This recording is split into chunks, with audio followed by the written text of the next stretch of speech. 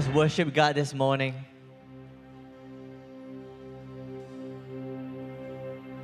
Then on the third, at break of dawn, the Son of Heaven rose again.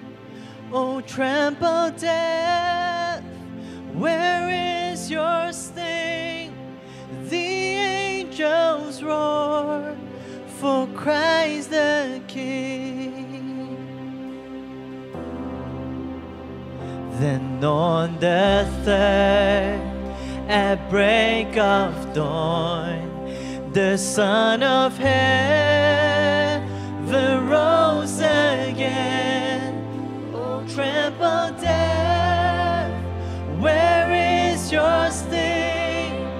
The angels roar for Christ the King.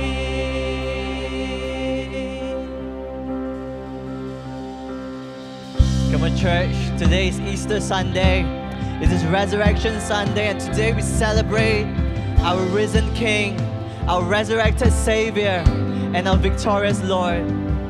He has triumphed over sin and death. He has won over sickness and disease. So this morning, wherever you are, whether you're in Tampines, whether you're in Woodlands, whether you're at home, whether you just begin to respond to the Lord, we just begin to worship Him, begin to lift up a song of praise, a song of declaration, a song of thanksgiving. He has made a way for us. Amen. Oh, we worship you, God. You are worthy. Oh. Come on, we sing then on the third. Then on the third, at break of dawn, the Son of Heaven rose again. Oh, trample death, where is your sting? The angels roar for Christ the King. And oh, praise the name of the Lord our God. Oh, praise His name forevermore. For endless days we will sing your praise. Oh Lord our God. Oh, praise and oh, praise the name of the Lord our God. Oh, praise His name forevermore. For endless days we will sing your praise. Oh Lord our God. Oh Lord our God. Oh Lord our God. Come on, we praise Him. We praise Him. Oh, Father, let's keep it going. Let's keep the praise and worship going. Come sing along, sing with us. This day of thanksgiving, this day of victory. Let us give praise to Him and sing a hallelujah to Him. Sing with me. I raise a hallelujah in the presence of my enemies. I raise a hallelujah louder than the unbelief. I raise a hallelujah. My weapon is a melody. I raise a hallelujah. And heaven comes to fight for me. Come on. I'm gonna sing in the middle of the storm, louder and louder. You're gonna hear my praises roar. Up from the ashes, hope will arise.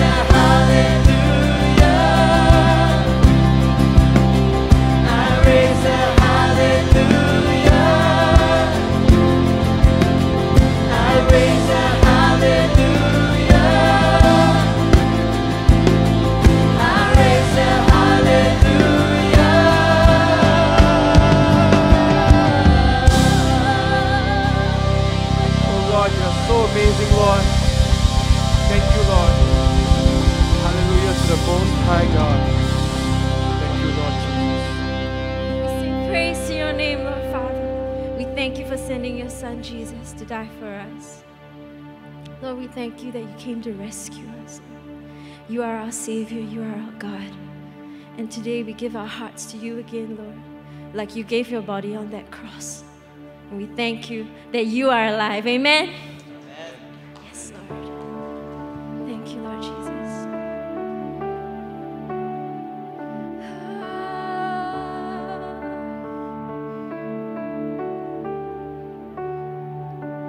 In the darkness, we were waiting without hope and without light, till from heaven you came running.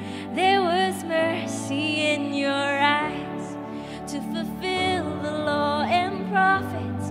To a virgin came the word, from a throne of endless glory to a cradle in the dirt.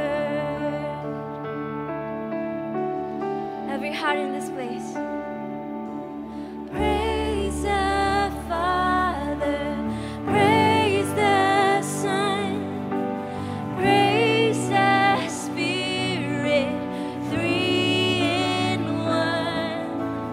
God of glory, majesty, we praise forever to the King of Kings.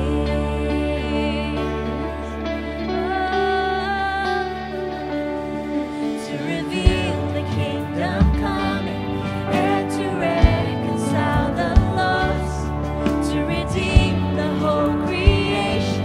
You did not despise the cross, for even in your suffering you saw to the other side, knowing this was our salvation.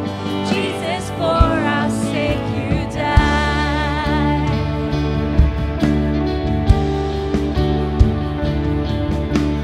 Praise the Father, praise the Son, praise the Spirit, three in one. The God of glory, majesty, praise forever to the King of Kings.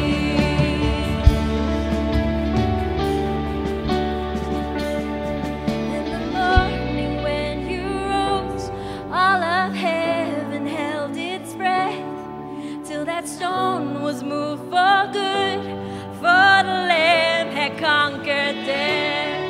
And the dead rose from their tombs, and the angels stood in awe, for the souls of all who come to the Father are restored.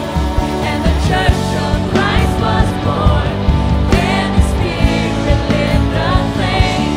Now this gospel truth of old shall not give, shall not fade. By His blood and in His name, in His freedom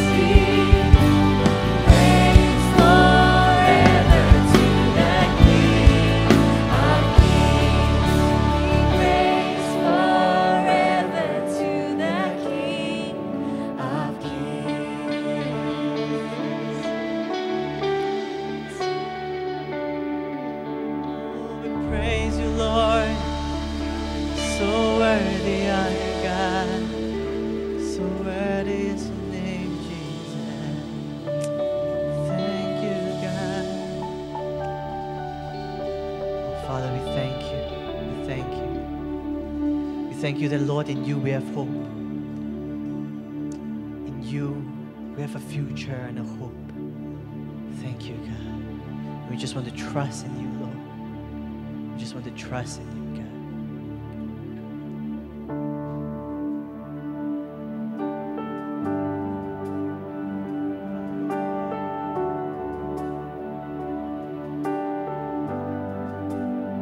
And how great the chasm that lay between us, how high the mountain I could not climb. In desperation, I turned to heaven and spoke your name into the night. Then through the darkness, your loving kindness tore through the shadows of my soul. The work is finished, the end is written. Jesus Christ, my living hope. Yes, you are, God. And who could imagine so great a mercy? What heart could fathom such boundless grace? The God of ages stepped down from glory to wear my sin and bear my shame. The cross has spoken. The cross has spoken. I am forgiven. The King of Kings called me his own. Beautiful Savior, I'm yours forever. Jesus Christ, my living hope. Come on, we sing. Hallelujah, praise the one who set me free. Hallelujah, death has lost its grip on me. You have broken every chain. There's salvation in your name, Jesus Christ, my living hope. And hallelujah, praise the one who set me free. Hallelujah, death has lost its grip on me. You have broken every chain. There's salvation in your name, Jesus Christ, my living hope. Then came the morning that sealed the promise. Your buried body began to breathe. Out of the silence, the roaring lion declared the grave has no claim on me. Come on, if you believe it. Then came the morning that sealed the promise. Your buried body began to breathe. Out of the silence, the roaring lion declared the grave has no claim on me. Oh, Jesus, yours is the victory. Oh, hallelujah.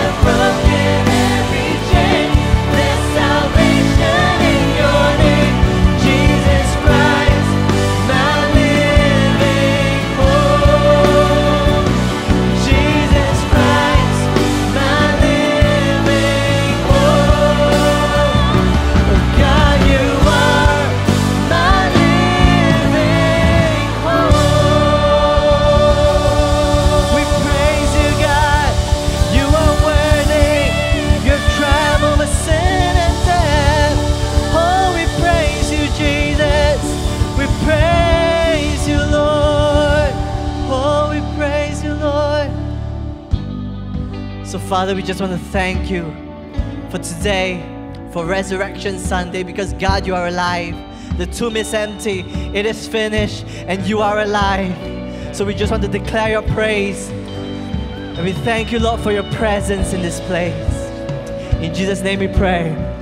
Amen. Come on, we give him praise. Amen.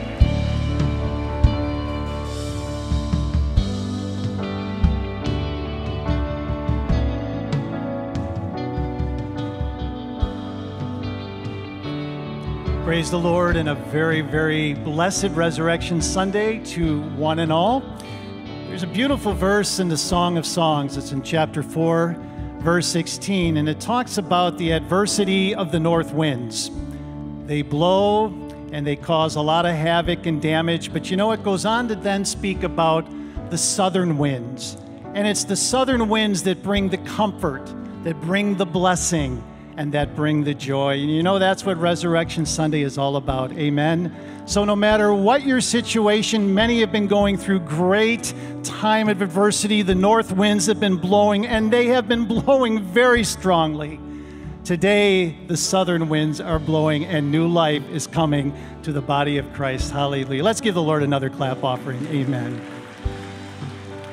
Praise the Lord. Well, at this time, we certainly want to welcome one and all here in Tampines and also over at Woodlands, and also everyone who is visiting us online too. A very, very warm welcome to you. Blessed Resurrection Sunday to all. Now, we'd like to take this opportunity to also welcome anyone, whether here in Tampines or over in Woodlands, you're here for the very first time. If you are, could I just ask if you could just slip up your hand? Just slip up your hand so we can recognize you. It's one over here. Thank you. Welcome. God bless you. Anyone here over in Woodlands, the same? Wonderful. It's so wonderful to have you with us, to join us. And we also know that there will be many online who will be watching us for the very first time. We welcome you also. And we ask that you would take note of the QR code that is at the bottom of your screen. And if you would just tap into that, it's our way to be able to make a connection with you right into us so that we can then connect with you. Amen. Praise the Lord. One announcement that we want to make, and it's a continual announcement. So people who do come to join us for our Sunday services, we want to remind you with regard to the Trace Together requirements. You will be required to check into the centers via safe entry in the Trace Together app or the token. So make sure you have it either downloaded on your device or you have the token with you when you come to visit us at either of our worship centers. There's more information on that with Lighthouse News and also some other news, and we ask that you take note. Amen.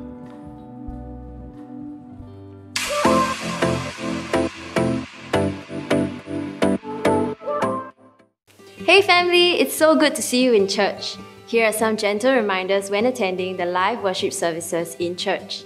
Entry into the centers are strictly by ticket only, and the booking of tickets is applicable to ages 13 and above. You will be required to check into the centers via safe entry in the Trace Together app or token. Do ensure you have the app downloaded and registered on your device, or have your Trace Together token collected at your nearby community center before attending the live worship service. To find out where you can collect your token, go to token.goware.gov.sg. For further information regarding Trace Together, please refer to the link below. Let's all adhere to these measures so that we can enjoy a great time back in church. Missed last week's message? Or looking to revisit a message you have heard? Subscribe to our YouTube channel today. Although we are unable to meet physically, keep up to date with us through Facebook or Instagram. What are you waiting for? Follow us on our social media platforms today. Do also check out our official website at lighthouse.org.sg.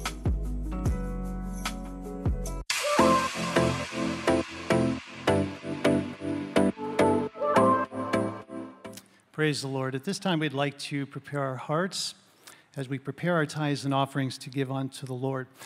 For those of you who are here in Tampines and at the Woodland Center, we want to remind you that there are offering boxes that are provided as you exit the facility. And for those of you who are at home viewing the broadcast, or maybe even here at the centers, and you prefer to give online, you can opt to give via Pay Now or internet banking, and which you can see the information is there on your screen. So let's prepare our hearts as we give unto the Lord. Have you ever taken note of the widow lady who gave of her 2 mites? And, you know, as she was giving of her 2 mites, there were many, many others who were also providing offerings into the treasury. But the Lord took note of this particular woman. You see, it's not the amount of the offering. You know, God is God. He really doesn't need our offering. That's not something a pastor probably should say at a time like this. But what it is, it's an opportunity for you and I to demonstrate our appreciation and love for God. Abel gave a better offering because he gave an offering by faith, meaning that he saw God as worthy of receiving his very best. Father, we thank you for this opportunity and privilege that we have now.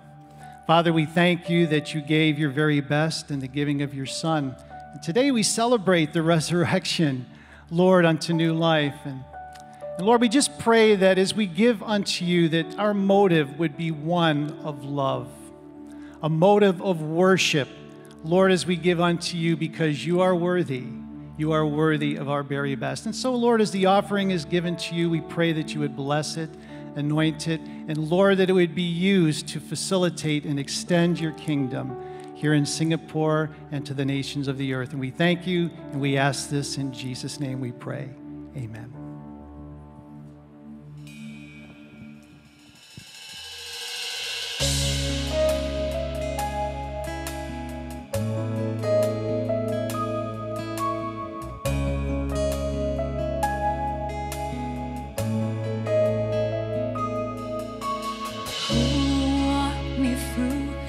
deepest valley, who will lead me through the stormy sea? Who can I call out in desperation? Who will be my savior to rescue me? Lest I forget to call upon your name, lest I forget, Lord, your faithfulness, lest I forget, you're my hiding place, you're my liberty, come deliver me.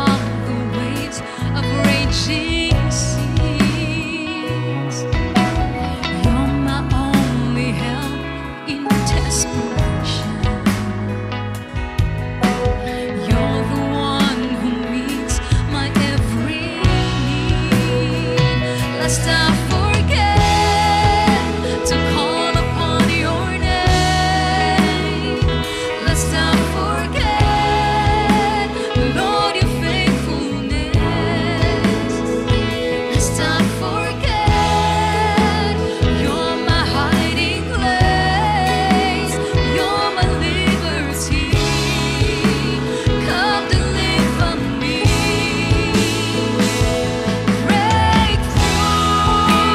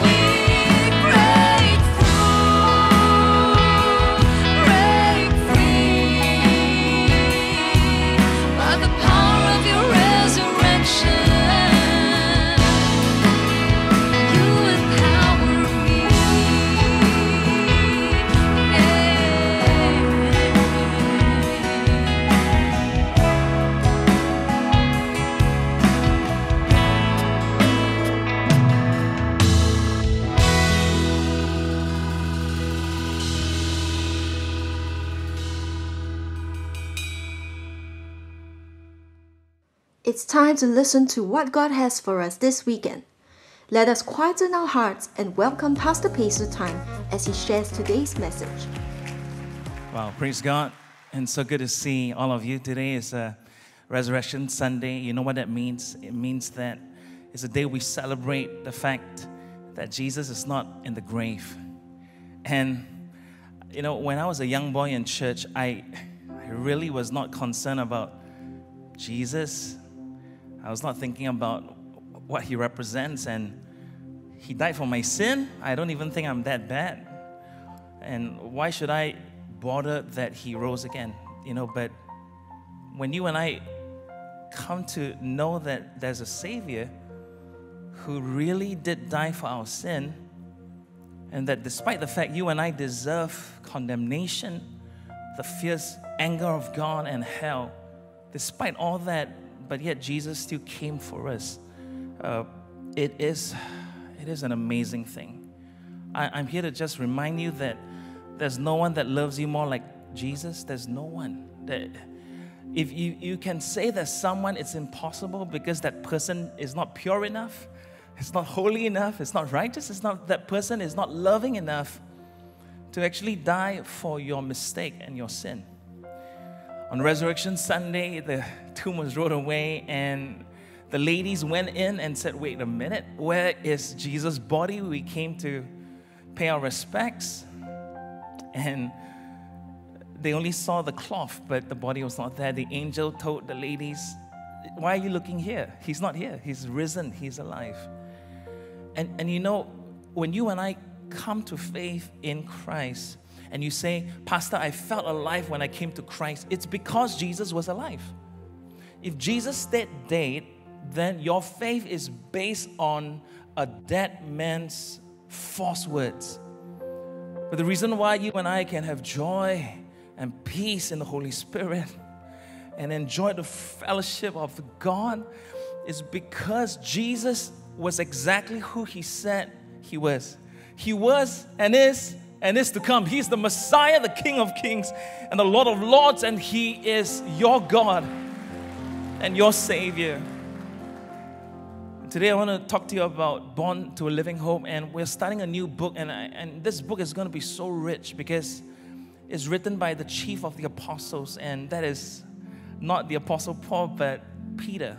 Peter was with Jesus for the 3 years, and Peter was the one that denied Christ, but Peter was restored later on, and Peter was really the leader of the apostles. Brash, bold, arrogant Peter, later transformed by the power of God.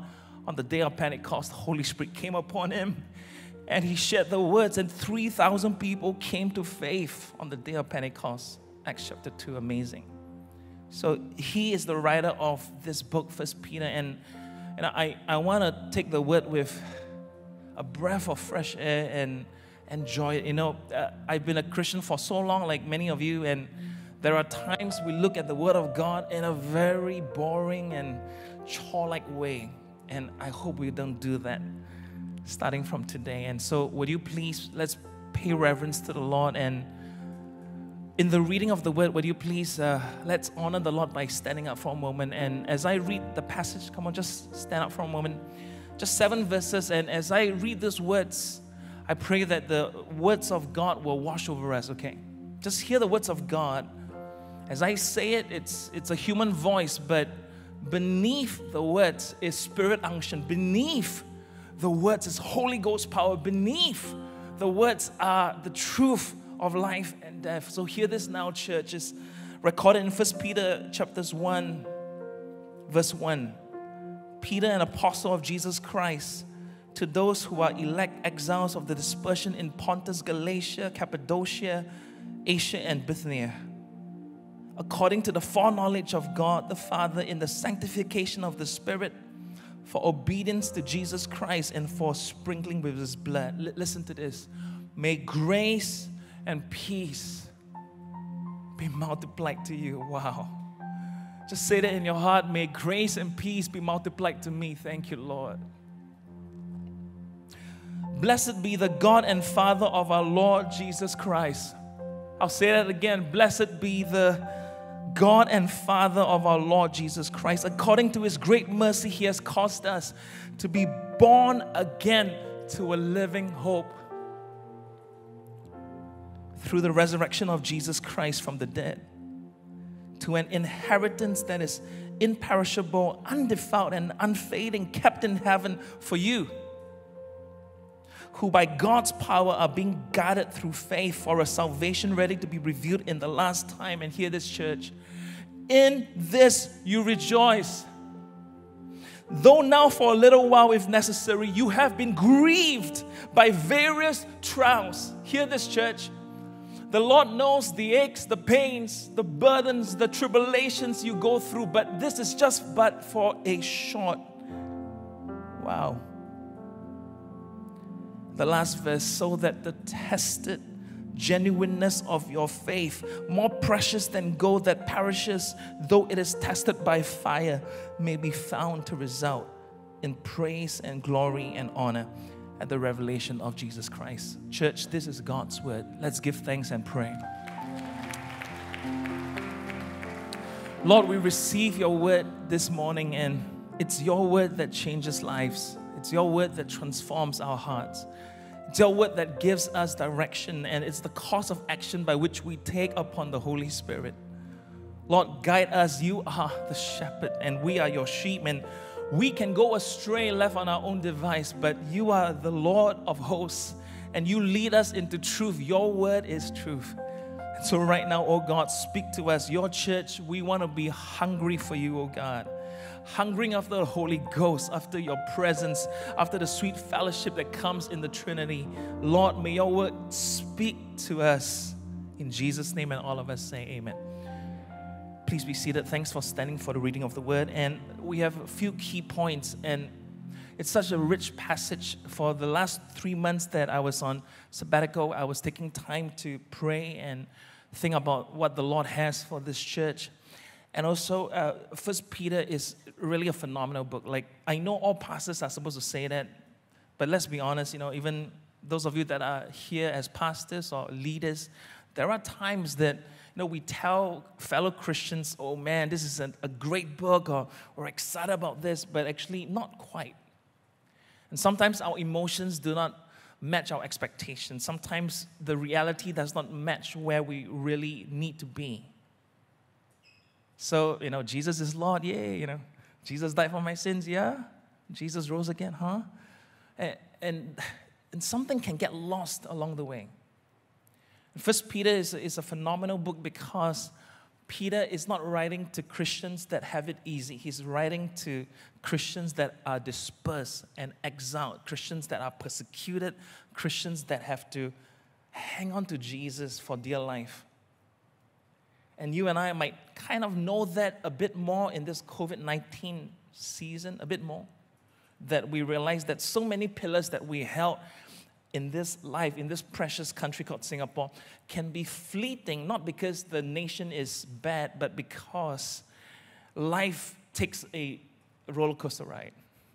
And things that happen many times are beyond our control, and we're trying to grapple at straws and sticks and trying to hold our life together. And some of you know exactly what I'm saying. You've been trying to control your life. You said, Pastor, 2020, 2021, I'm going to take hold of my life. And you say, whoa, my life is spinning out of control. This book is going to help you a lot. So let's get down to the first thing. And I want you to write down notes. The first thing I want you to write is salvation leads to sanctification and obedience to Christ. Now, here's what happens, guys. When we get saved, when the Holy Spirit saves us through the gospel is the power of God unto salvation. So when we hear the gospel and we realize we're a sinner in need of salvation, and then we come and commit our lives to Jesus, right? We surrender our sins and place faith in Him. The Bible is going to show us that when we are saved, it leads to sanctification. You say, what's that big word, Pastor? It really just means growing in holiness, growing in obedience, growing in faith. There is growth. Now, as Christians, sometimes we do stagnate. And I'm not sure about you, but those seasons are horrible, right? Because when we stagnate in faith, suddenly the things we do serving the needs of the church or in our family, it becomes very laborious and very chorish. There's no such word, but it's a chore, so chorish, you know. And some of us know what it's like. It feels like there's always these burdens to perform, to do, to act. But the truth is, we need to go back to whence we first came from. The joy of God's salvation for us. If we are saved in Christ, it leads us to grow in Him. And you know what the Bible says are the fruits of the Spirit? Things that we want, church, that sometimes we don't have them or we don't find them with us. Joy. I've never asked someone and said, hey, do you want more joy or misery in your life? No one says, Pastor, sign me up for more misery. Everyone says, I want more joy. Peace. Who wants peace? I want peace. I don't want to sleep at night and thinking whether the loan sharks, creditors, people are coming after me, right? Peace. Patience, kindness, long-suffering. We want the fruits of the Holy Spirit to be with us. And if you are saved, there will be a growth in your spirit to sanctification. If you say, Pastor, there's no growth right now, you have to ask a very tough question. Where are the choke points? What is hindering your fellowship in God? And very likely, it's an area of our life that is not surrendered to Him. It could be even something seemingly good like a hobby, basketball, sewing, cooking, something that's good, but it's in the way. It's not always has to be sin in the real sense of the word. Sometimes it can be a good thing turn into a bad thing. What have we placed before the Lord that is more precious to us now than Jesus Christ? And that's why God has to come to Abraham and says, give me your son. I'm going to test your faith, Abraham. Give me your beloved son, Isaac. Sacrifice him for me. And Abraham obeyed.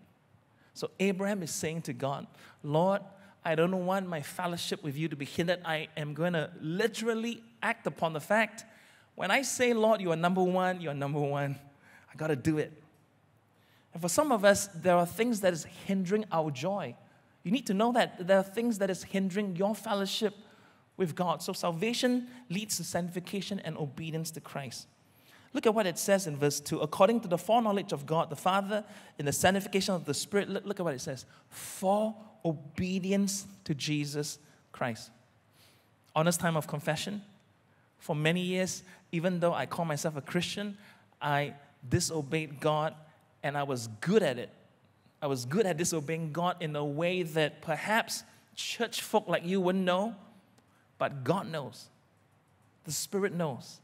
And the Spirit is grieved. The problem with disobedience, when we as God's children disobey God, it's grieving the Holy Spirit. You say, Pastor, I don't understand. Here's a simple fact.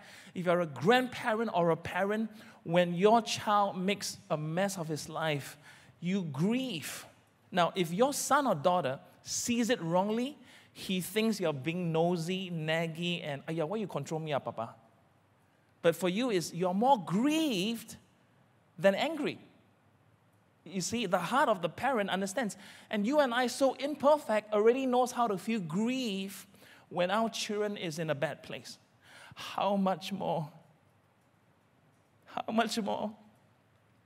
The Holy Spirit is grieved when you and I willfully disobey Him. We do not want to go by His commands. He's grieved. It's about obedience to Christ. And you say, Pastor, I've not been obeying God for many years. I'm not here to judge you. Guess what? I was in your shoes. But there must be something, Christian, brother or sister, that causes you to say, Lord, I'm going to take my faith seriously. I'm going to place faith in Christ, which means not only, I'm saved from hell, but I'm saved unto life, and I'm saved to obey you. I'm saved to rejoice. I'm saved to serve. Obedience to God. And I think something along the line in the last 20 years in global Christianity, the word obedience has been totally taken away from the vocabulary. And you know what, church? It's time to put back the word obedience back in the church. Can someone say a good amen? Some of us would face less problems if our sons and daughters obeyed, our grandchildren obeyed, our employees obeyed, our colleagues obeyed, our bosses obeyed the law. Like, the beauty of obedience is all is well with our soul. Disobedience leads to so much pain. And I want to tell you, friend, if you are disobeying God, the Lord is still patient, and He's wooing you back, and He's asking you, look back at the fact you were saved. So you got to grow. And growing is not growing in disobedience. Growing is growing in the love of God. Sanctification, growing in your life, in your spirit to God. We get to the next point. Write this down. Being born again is the greatest blessing one can receive. I tell you honestly, friends, for many years I did not believe this. I believe that having a Maserati or Ferrari is the best gift, I believe that having a very pretty girlfriend is the greatest blessing, right? And the enemy lies to us that the greatest blessing is found outside of Jesus Christ. Church, perish the thought. That is not for the saints. The world wants to chase what the world wants. For you and I, as for you and I, we chase after the presence of the Holy Spirit, amen? We chase after the mercies of God. We come into His presence with thanksgiving. So this is so important. Look at verse 3. It says, "Blessed be the God and Father of our Lord Jesus Christ." Look at the exclamation mark there. When Peter was writing this epistle, there was joy bubbling in his heart. Remember what I said? For many years, I'm not interested. So, in the past, if I see this, I say, okay, blessed be the God and Father of our Lord Jesus Christ. Let me try to demystify it and kind of logically try to explain what this means. Yeah, you are blessed, oh God, because you are God, but what does it do for me? See, the selfish carnal man, even if we come to church, is always looking at what is it good for me? What's in it for me, Lord? But you know something? God is deserving of worship. Listen, whether you and I worship Him or not. When the Bible says something so amazing, it says that every knee shall bow and confess that Christ is Lord. You said, what? But there are a lot of atheists, agnostic, people from different faiths, people that hate Jesus. One day they will bow down to Him. Yes, they will. On Judgment Day, every knee will bow and every tongue confess that Jesus is Lord. You say, but at Judgment Day, wouldn't there be people sent to heaven and sent to hell? Yes. Even those that are going to hell would finally acknowledge, too late though. Too late. Their knee is bowed, but now it's not because of volition on earth. It's now because they finally see, oh no, Jesus is really Lord and King. He was the creator of the universe and He died for my sins. And on my life on earth, I did not receive and respond the gospel message, and all eternity weeping and gnashing of teeth. Because their knees were not bowed and their tongue did not confess that Christ is Lord here on earth. And I'm not talking about empty, vain, conceited speech. I'm not talking about false worship. And sometimes we might give that to the Lord, that the people might worship the Lord with their lips, but their hearts are far away. And trust me, I know what it's like to worship the Lord with my lips because I'm supposed to do it as a Christian, as a pastor's kid, and as a pastor myself. But my heart is far away. And I tell you honestly, it's the worst feeling in the world. To know that you're not what you're supposed to be in Christ. To know that you're not cleansed and made whole. To know that you're not walking in step with the Holy Spirit. To know that you are not living a life that is righteous before God. Before men, they might think you're righteous, but they do not know your hidden thoughts and your hidden deeds in the dark of night. But before God, to be cleansed and be whole and be pure and be undefiled and being made perfect, the Bible would say. See, some of these things, as I say to you now, to be friends, to be frank with you, brothers and sisters, some of you will be, Pastor, I'm still not quite sure what you're saying. And I pray that you will get there by the Lord, because the Lord was patient with me. How many weeks when I came to church and I'm like, oh gosh, another sermon to hear, another song to sing. Oh, when will this end? But when we finally see the Spirit real and the mercies of God are new every morning, suddenly it's like, it's joy, it's not chore, it's joy. And so if you say, Pastor, I find it a chore, you know what? I understand, and I'm telling you it's wrong. I'm not saying it's right, it's wrong. And I'm not here to condemn you, but it's wrong. And it's time you rekindle that love to God and say, God, if you are really who you say you are, when Peter says, blessed be the God our Father, why isn't this in my soul? What's going on inside of me? Am I so dead and hollow inside that I can't resonate with the truth of God? And you know what? The Lord will lead you to that true friend. And then suddenly you rekindle what you first had. You know, some of you came to Christ 10 years, 20 years, 30 years, maybe even 50 years ago. And those days was awesome. Now it's like, we're just going to do church. But friends, I want, honestly, I'm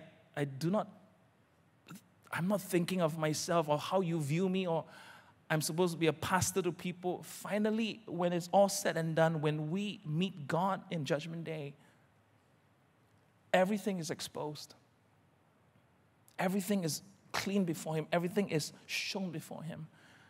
So now, while there's time on earth, we need to really bend our knee. We really need to exalt the Lord. We need to confess our sins, turn and abandon sin, and place our full faith, our weight on Him, our trust in Him here on earth. And you see what the Lord is going to do. He's going to rekindle that joy you had, that childlike faith you had. He's going to tear off some things. It's going to be painful because some of you are going to lose certain things that is so dear to you. The Lord will ask you to give up your quote-unquote Isaacs or your quote-unquote Rachels. And you have to put these things that have become so important, these shrines of idols, before the Lord and say, Lord, burn it up. Because all I want to see is you. I want to see you, Lord. I want to see who you really are. If you say your love is good, if you say that a day with the Lord is better than 1,000 years on earth, if you say that there's great joy to be found, Lord, I want to find that joy. For some of us, we are taking sleeping pills and prescription drugs. For some of us, let's be honest, you are drinking too much. For some of us, we are going into things we should not. You know why? Because our conscience is not right. And there's this bugging guilt. And there's this nagging feeling like our life is not in the right place it should be. And you and I need on Resurrection Sunday to rekindle and realize that it's the blood of Christ. It's the blood. You have to see the cross. You have to see the blood. You have to see what Jesus has done. You have to see Him rise from death to life. You have to see that. And once that happens, friends, it's an amazing thing. We can, like Peter says, blessed, blessed, blessed be the God and Father. Look at the verse. It says, according to His great mercy, look at the words, He has caused us to be born again. Born again. Look at the words. Living hope. Pastor, I feel like my life has no hope. I'm not here to condemn. I understand. I get it. But then maybe your hope has been placed in the wrong people and the wrong things. Don't place your hope even in me or a pastor. It's the wrong place to place your undying affection for. You place your hope in, the Bible says, Jesus Christ. So He causes us to be born again, which means that there's a new man or new woman that rises. The old has gone, the new has come, that we abandon the things of old and surrender fully to the Lord. Let's get to point number 3, and we're going to try to finish up 3 more simple points. There is an eternal inheritance waiting for true believers. And you know what? It is so powerful to know that heaven is waiting for believers. And there is an inheritance. Some of us would say, but Pastor, I'm not sure. And honestly, I've been speaking to different Christians, and there's some Christians that say, Lord, I believe, but I'm not sure when I die, would I be with you? And if you can ask those questions, there's only 2 possibilities. One, you actually have genuine faith, but you are placing your gaze on the wrong place. Or two, perhaps your conscience is telling you there's a reason why you are saying that, because perhaps you are really sliding away from the Lord. And I'm not here to condemn. Again, I'm here to help you, because the job of the pastor is to shepherd the flock. And if we like sheep go astray, the shepherd's job is to draw us back. So the Lord has done it for me through different people. And give me the permission to do that for you. So don't run from this conversation yet. I know you might not like it. I know when you hear it, it might not sit well. But if you are running from the Lord and somehow you're saying, hey, Lord, honestly, if I die, I don't know whether I'm with you, then those are questions you need to ask. What is it that is in your heart? What's happening in your spiritual life? What's taking place in your allegiance to the Lord? And you have to surrender everything to Him so that this becomes true. Look at verse 4. To an inheritance that is imperishable, undefiled, and unfading, kept in heaven for you. Peter is saying, look, there is an eternal inheritance in heaven. No one can take it from you. You say, Pastor, I don't care about that. I care about now. People are taking my house, my job. People are taking my, people are stealing stuff from me. Scammers are calling me from don't know where, man, India, China, don't know where they're calling up, trying to steal money from me. You see, on earth, things can be stolen from you. That's what the Bible says. Jesus says that you don't work for treasure on earth that moth and rust can destroy and thieves can steal. But store up treasures in heaven that no one can take it from you. And here's what happens though sometimes, let's be honest. As Christians, for much of our life, we are storing up treasures on earth. Can I prove it to you? Hey, how much do I have in my CPF? Hey, how much am I going to Ghana tax this year? Hey, where's my side income? Where's my passive income? Hey, is my Bitcoin currency doing well? Is my stocks and shares doing well? Oh, yeah, this company tanked already and my stocks are down. And many times we don't even give a thought of eternal inheritance. You say, why is that important? Because the way we function in this life on earth would determine where we are really going to be. If I'm concerned of eternal inheritance, then, for instance, I will look at neighbors and friends and people that are so outside of Jesus, and I'll be thinking, you know, Lord, instead of thinking of my Bitcoin, I'm going to think about right now the eternal Bitcoin in heaven.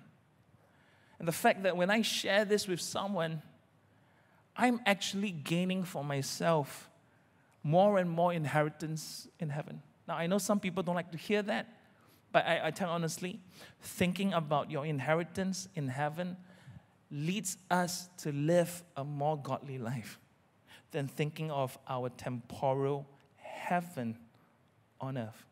And I can say that because the same as you, ever since I got married and have kids, I'm like, kids, wow, money just flies out, like I always joke this with my wife, like, I had some money before I got married, then suddenly, hey, my bank account zero, and I was like, how did it all disappear, right? And then you're thinking and you're stressed about the life on earth and how you're going to make it by and how you're going to pay your bills.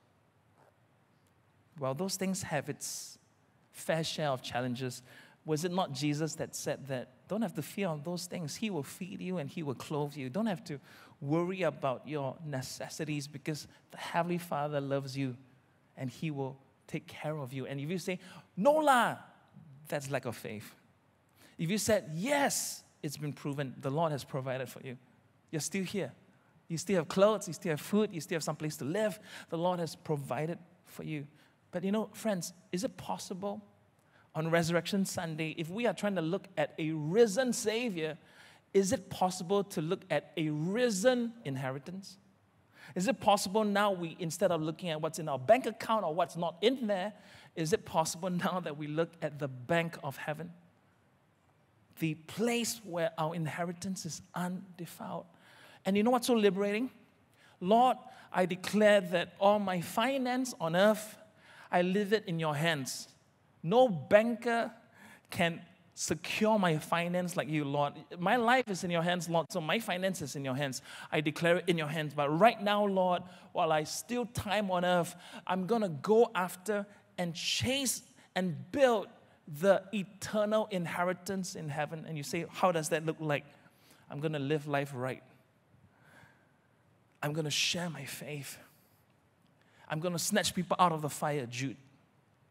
I'm going to lead people to know Christ.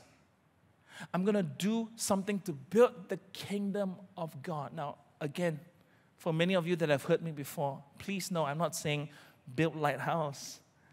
Build the kingdom of God, meaning things that are so spiritual that you can help Christians outside of Lighthouse. You want to serve the purposes of God.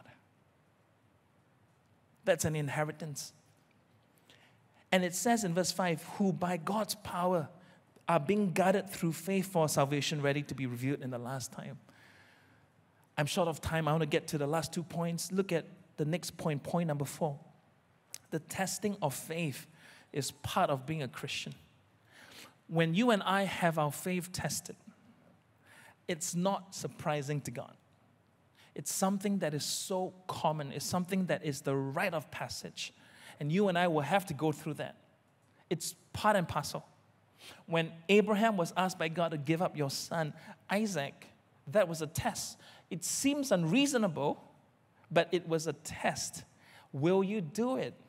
And sometimes God comes to us and He asks us, will we give up our Isaac? And we are thinking, Lord, you can't have it, thinking that God wants to shortchange us. Actually, He's leading us to greater glories. You say, how can it be? Remember what happened when Abraham brought Isaac up? And finally, God sends an angel and said, stop, don't kill your son. Check it out, in the thicket, there is a ram, there is a sacrifice in place of Isaac. And so Abraham unfastens the rope from his son, brings him down from the altar, goes, kills the ram, and sacrifices before the Lord. You said, how is that a goodness of God? What was that good? God put Abraham through so much stress. No, God put Abraham through the test. And the test is huge and big and painful, but the test is glorious. Look at the end of the test. Abraham, you passed the test. You rather obey me than to disobey me. You'd rather give your son to me than to withhold your possessions from me. And let's put it another way, guys. If we say the Lord is the Lord, then everything we have belongs to Him. So the wrestling is there. Lord, I'm suffering. I'm going through pain. There's a testing of my faith. I feel like failing the test. I feel like cheating. I feel like lying. I feel like skirting. I feel like lusting. I feel like having pride. I feel like staying in a place of arrogance. I feel like sinning. I feel like running away. I feel like instead of singing hallelujah, I feel like cursing the heavens. Don't. Hear about the mercies of God once again and be drawn back to His loving kindness.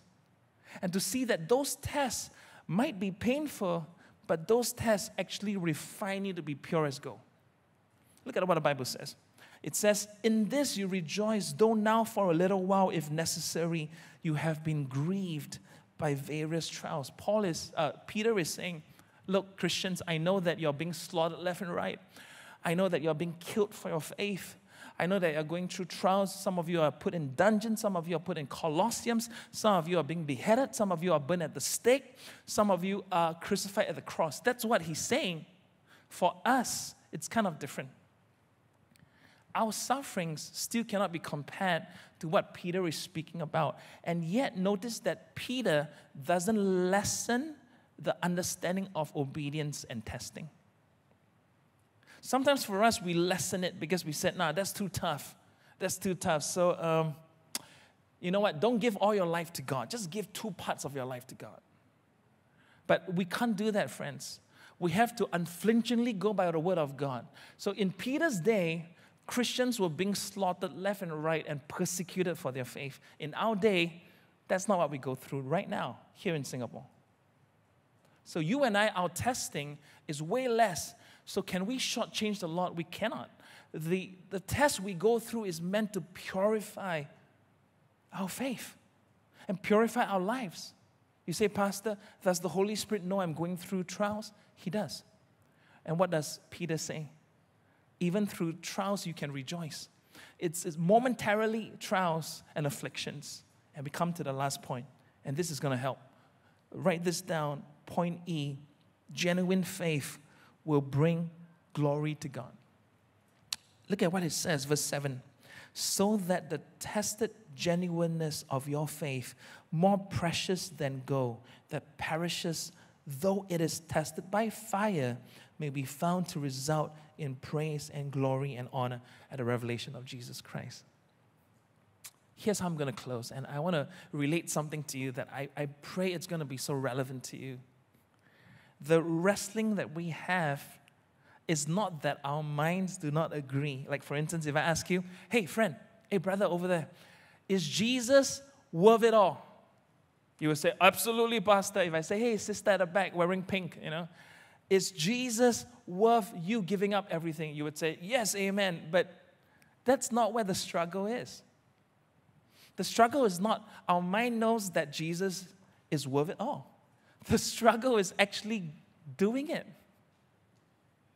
Right? It's like, hey, I have a tumor, go for surgery. It's easy to say it. The mind says it, then you have to do it. So we know Jesus is worth it all. And Peter is saying, guess what? When your faith is being tested, it will prove whether your faith is, listen, genuine or false. And that freaks me out when I was a younger Christian. Because, Lord, what if my faith is tested and it's false?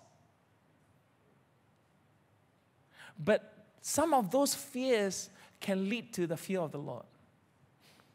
Because, it's better that we are walking before the Lord with such humility that we are saying to God, God, I want to walk right before you, not when people see or don't see. I want to walk right before you in my waking hours, in my sleeping moments. I want to walk right before you. And whatever it is, oh God, I want to have the confession of faith on my lips and the testimony of the Lord in my heart, the rejoicing of the Spirit of God. I want to know the Lord.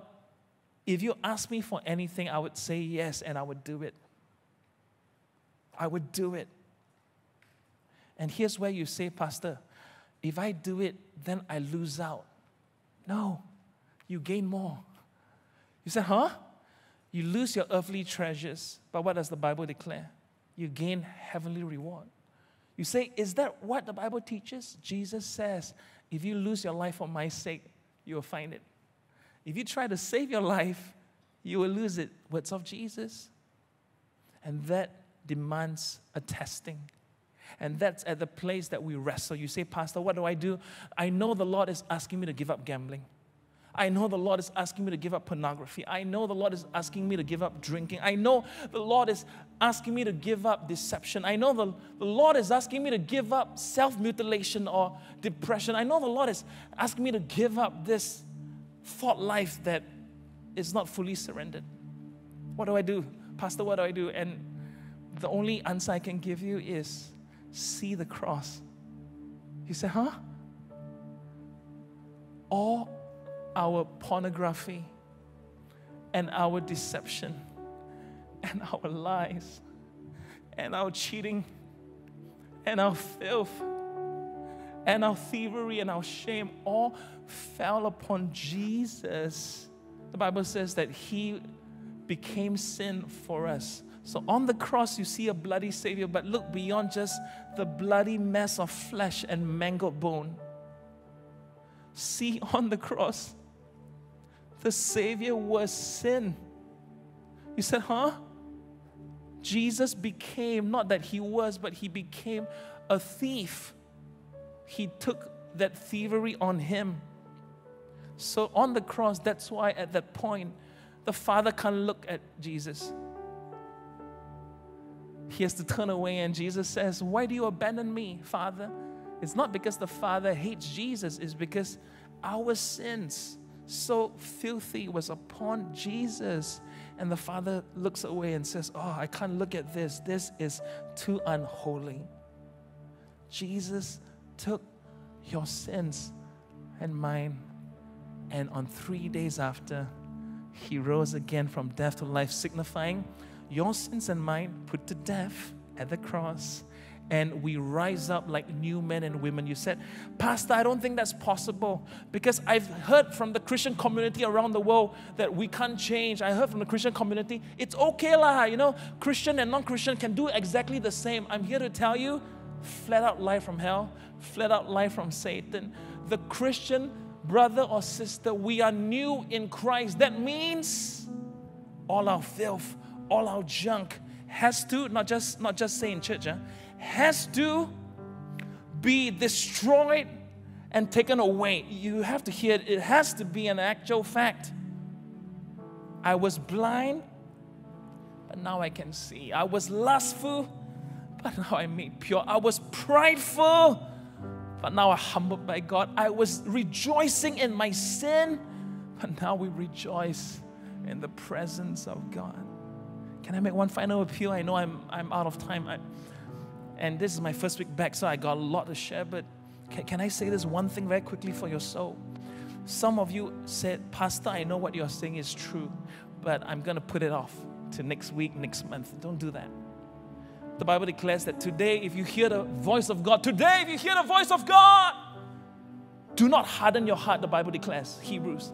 Do not harden your heart as the forefathers did in the rebellion in the wilderness, but incline your ear unto the sayings of God and trust Him in all your ways. And today can be a day of such great rebirth. You say, but Pastor, I've been a Christian. It's time to be reborn again. It's time to have new hope again. It's time to have new life again. It's time to take back what the enemy has stolen. The enemy has stolen not your money, not your health, but the enemy has stolen your obedience to God, your allegiance to Christ, and your joy that can be found in the Holy Spirit. Now, would you stand with me right now? And let me say a quick prayer over you, and we'll take communion and we'll be dismissed. But if some of you have heard this urgent plea that I'm saying to you right now, don't ignore it, because it's not from a man called Pastor Tan, it's from the Holy Spirit. And whatever I said for the last half an hour, I can assure you it's scripture. And you can be led to new life. New life in God. The old has gone, the new has come. I don't want the stuff of the old. I want everything that is Jesus. Give me Jesus. And then all of a sudden, guys, we can say like Peter, blessed be the God our Father in Jesus Christ. Let me say a prayer. Lord, I'm not sure who this is for, but I was so compelled to share this, because ultimately, when we stand on Judgment Day, it's got to be all of us that enter into the kingdom of heaven. It's got to be all of us that is found in your courts with praise. We have to have our faith purified by the Lord. We have to have our sins cleansed, and we're walking right in the presence of God. And so whichever brother or sister is hearing this, Lord, would you bring holy conviction, holy writ to holy scripture, and hearts that can be purified from a guilty conscience unto new life for all eternity. And lastly, oh God, there is an eternal inheritance for every born-again brother or sister, because now we have entered from death to life, just as Jesus rose from death to life. So Lord, right now I'm going to pray for this, friends, and please receive this. Lord, if holy conviction has come, then may the fire of the Holy Spirit so consume our hearts that you're burning away the dross, you're burning away the doubt, you're burning away anything that competes for love of God. And something will come upon us, not only the Holy Spirit, there's going to be new joy. Would you receive that right now? Lord, we receive new joy and new peace and new unction. In Jesus' name, and all of us say, could you give the Lord praise in this place? Amen. Praise God. Now, stay standing, because we got to do Holy Communion. And would you please take your elements right now? Please. I'll give you a moment to prepare.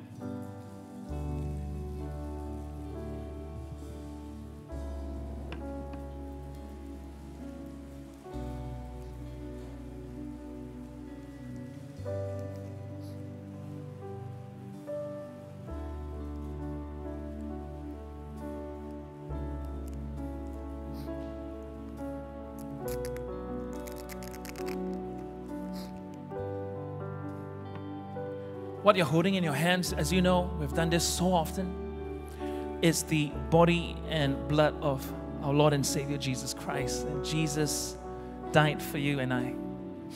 So right now, consider the words of Scripture. Jesus, after supper, broke bread, gave thanks to the Father, gave it out to his disciples and said, "This is my body that's broken for you. Do this, eat this in remembrance of me." Church, can we partake it together with thanksgiving?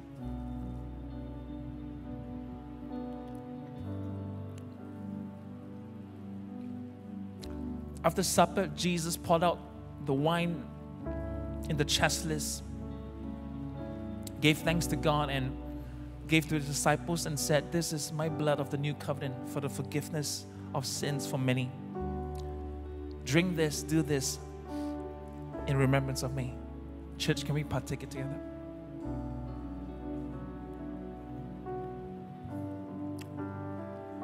Let's pray. Lord, it's all about you, and we want it to be true, Lord. The body, the blood, it's about Christ. Cleanse us, forgive us, restore us, renew us. Do whatever that's necessary, oh God, so that true, genuine conviction of your cross, your blood, your sacrifice, and your resurrection will come to light in our hearts. Lord, we give you thanks in Jesus' name, and all of us say, amen. Please be seated. Praise God. We hope you've been blessed at Lighthouse Evangelism. If this is your first time with us, let's get connected. Reach us through this website or QR code below, and we'll be in touch with you shortly.